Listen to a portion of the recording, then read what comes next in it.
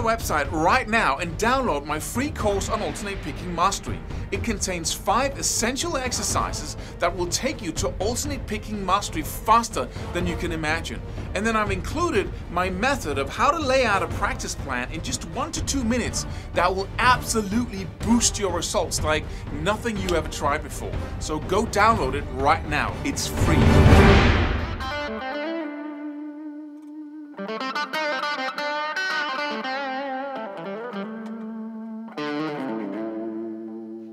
Hey, do you need to learn modes? We've been talking about modes and we're not done yet because there are so many questions to something that's relatively simple, but because we're looking at it from different perspectives, it becomes very complex, or so it seems anyway. But do we really need to learn any of that?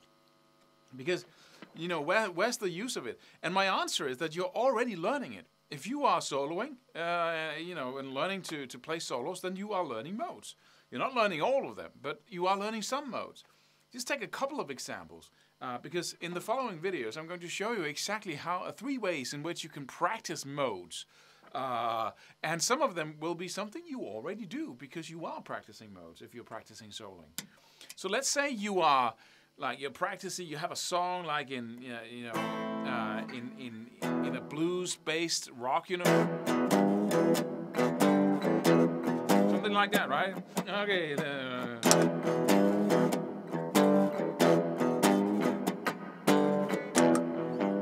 Then what you would do is use the E blues scale. This is like E, right? And so you go, right?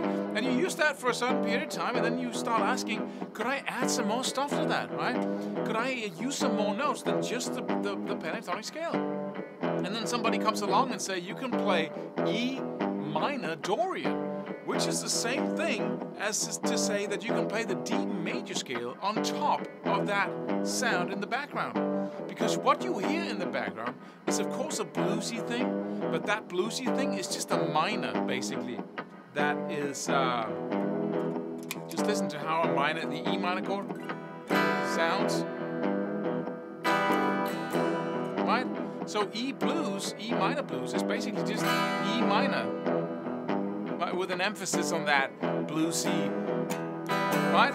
So you can put the Dorian minor on top of that, and suddenly you're playing Dorian, right?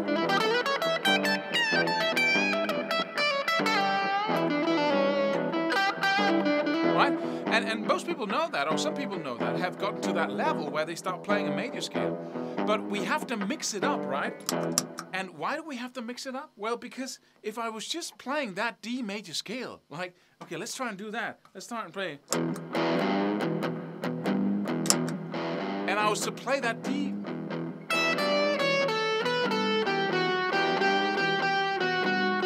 Then all of the notes don't sound very good. And it doesn't, you know.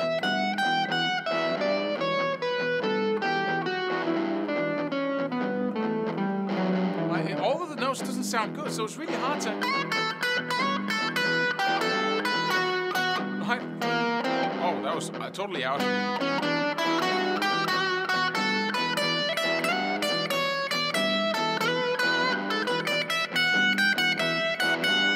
But suddenly it becomes extremely hard to use that 7-note tool. Why is that? Because a mode is the 7-note scale, the major scale, with any of its chords in the background, and then you focus on the notes of the chord, right? So if I want to play Dorian, then let me see if I can just remove the. Now I have an E minor chord in the background here, and if I start playing, please follow me now.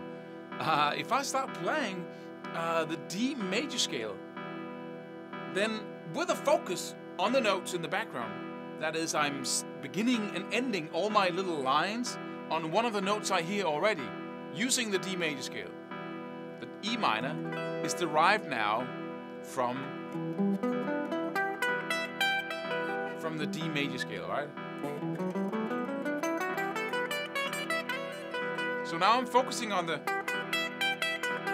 those notes, right, of the chord, played separately, and I put in the remaining notes.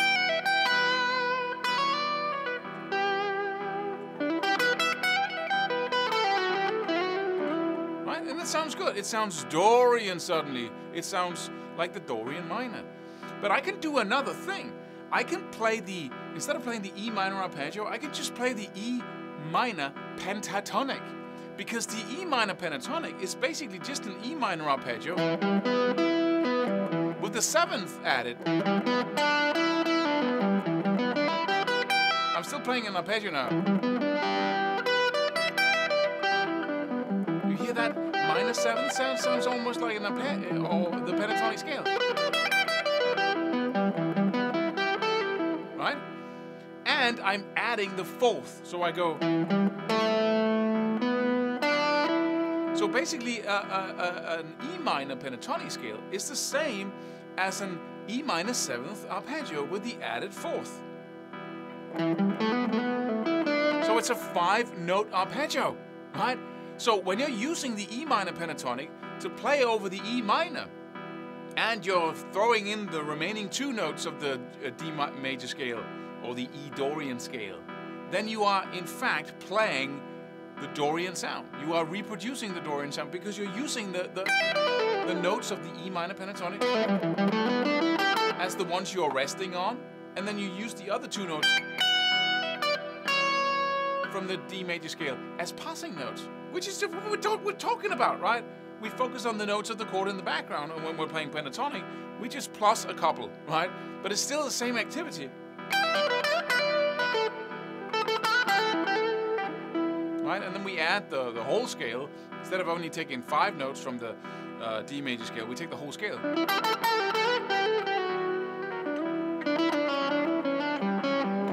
But we do it from the context of focusing on the notes from the pentatonic scale, which is basically just the E minor arpeggio with the added 4th and the 7th, right? So you are in fact playing a mode when you're playing any rock song, right? Or any AC/DC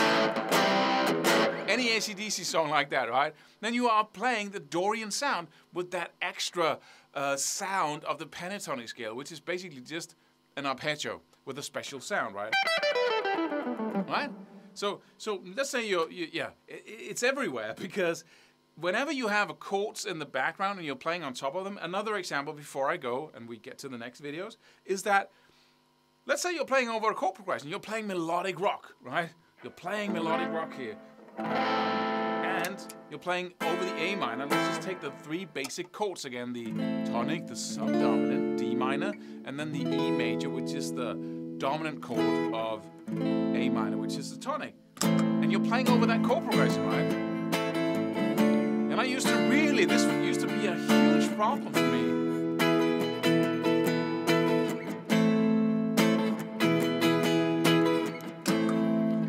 So now I knew that I could use my A minor pentatonic.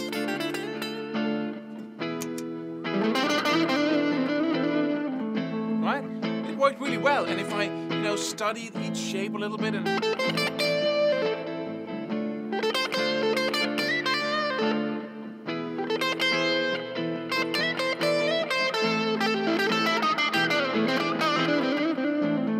I start knowing the notes within that as a 5-note scale, then I could really play over those chords, and it didn't matter what chords from the A minor scale that was whipping by in the background. I could just use the same 5 notes, right? But then I heard of this minor scale, this natural minor scale, and I started using it, and it sounded like it didn't sound good, right? So I started using it.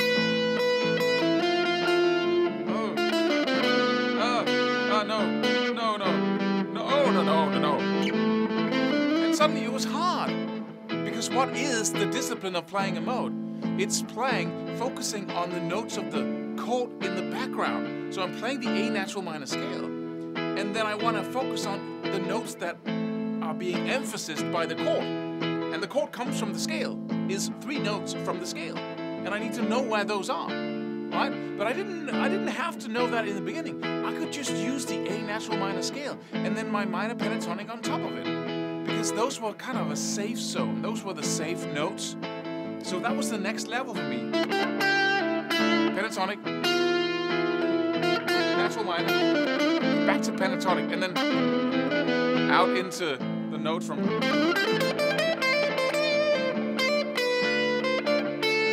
pentatonic, natural minor. Okay, I'm going to look funny every time I hit one of the two notes that are in the A natural minor scale.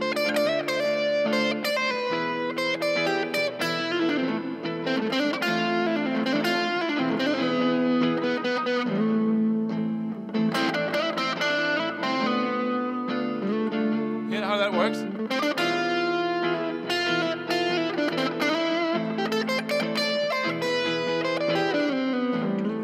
But, you know, the only reason why I can do that is because I can take those 5 notes, because it was the same challenge in the beginning with the pentatonic scale, right?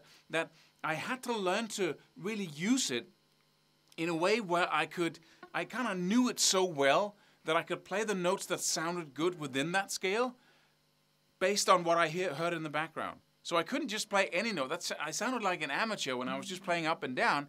But when I started getting to know it, and I could sing what I played, actually.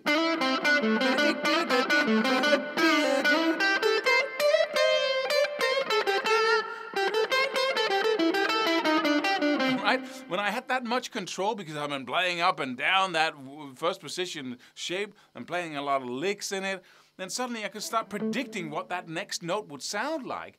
And so when I had these chords in the background whipping by, I could start.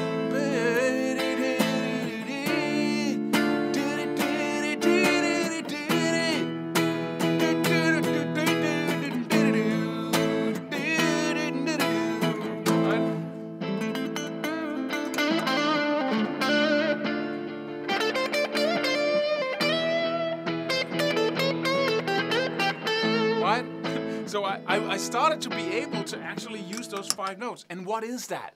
That ability is actually being able to hit the notes that sound good over the chord in the background, which is what a mode is, right? Because I was hitting the notes that sounded really good. So I could feel the chord progression in the background and then use the pentatonic scale and just hit the right note within it so it fit the chord. I didn't know what I was doing, but what I was doing was focus on the notes of the chord in the background, using my 5 notes, using a very simple tool and my ears and experience with how does it sound when I go from that note to that note, and then suddenly I could actually play the modes within the pentatonic scale of what, you know, in the music, right? I hope that makes sense, because that's, you know, modes are everywhere. It's when we define modes, and that's the only practical way of defining it, when we define modes as the ability or the sound of a scale over any of its 7 chords. Then if that is a mode, then when you're playing and soloing, you must be able to do that. So to answer the question, do I even have to learn modes? Whether you want to or not, you're going to, if you want to master soloing. You don't have to master every single mode, every single combination on the basis of arpeggios or pentatonic scales. I'm going to show you how you can do it, but it's ear training, basically. Most people, you know, either use the pentatonic or the pentatonic in combination with the diatonic, which is just the major/minor scale. And so they actually play modes, and I'm going to show you in the next video how you can, not the next, but the one after that, how you can use pentatonic scale to also play modes. So that's the answer. I hope this was valuable to you. And you know, because the more angles and the more times we hear this from different examples, different angles, it starts to, oh, the pieces of the puzzle starts coming together until you finally say, oh, that's pretty. That's easy, right? It's just a, you know, a mode is a scale of 7 notes, like the diatonic scale, and then any of its chords, and when you combine them and focus on the notes of the chord in the background, then voila, you hear the mode. And so if I'm playing solos, then that's what I do all the time. Whether I do it by ear, because I know, I need to go to that note, or I know that I'm actually playing the arpeggio or focusing on the actual notes and I can see the shapes on the fretboard. It's the same thing you're doing all the time. I'm going to, you know, shut it now, and I'll see you in the next video. Subscribe for more free videos. Do it. Do it now. Do it.